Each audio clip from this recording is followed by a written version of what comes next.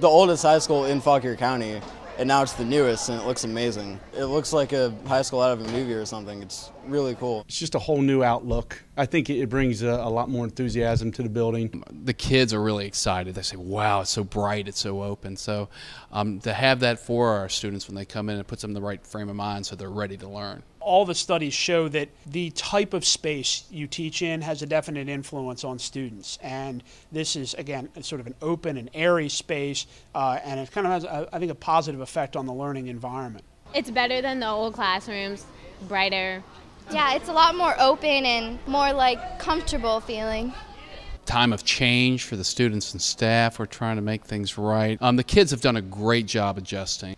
They hustle to class, but it has been a little different for them, and not just for the ninth graders coming into the school, but also for our returning students. But they've been super, and we've had a great first 4 days of school. My disappointment is I've made it very well known there are no windows in the annex, and I missed the daylight.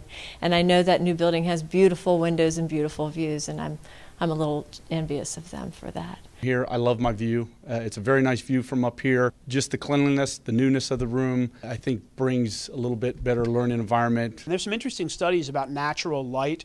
It tends to increase test scores and attention span. My first period is on the 4th floor. The stairs are like that certain height that makes it absolutely awful to walk up, especially 4 stories. It's horrible. Yeah, you're tired by the time you're up there. Yeah, it gets to you. You have to really plan out all your work, making sure you get your copies done downstairs. You really don't want to forget too much, but it's not bad. I like it. I always think about getting in shape then. The kids have 5 minutes to get from the other building to here.